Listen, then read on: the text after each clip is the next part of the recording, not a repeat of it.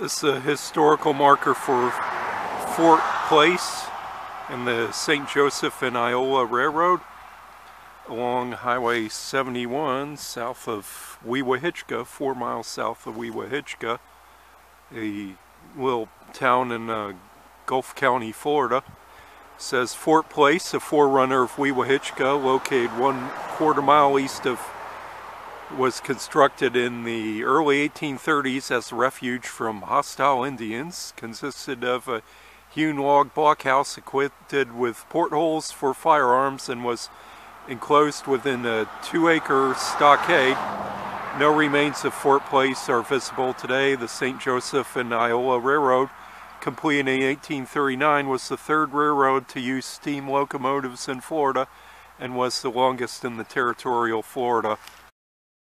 It says Fort Place is a 1/4 mile east of here. There's a Roberts Cemetery at the end of the road, so that's probably...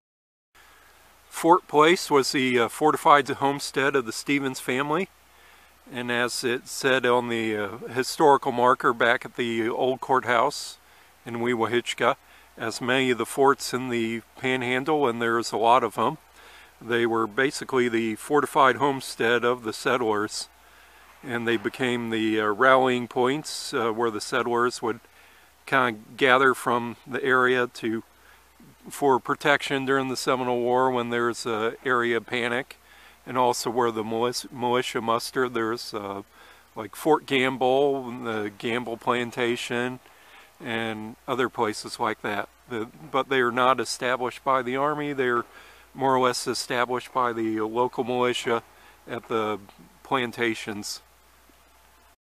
And this is in Gulf County, Florida, part of the Seminole War Heritage Trail.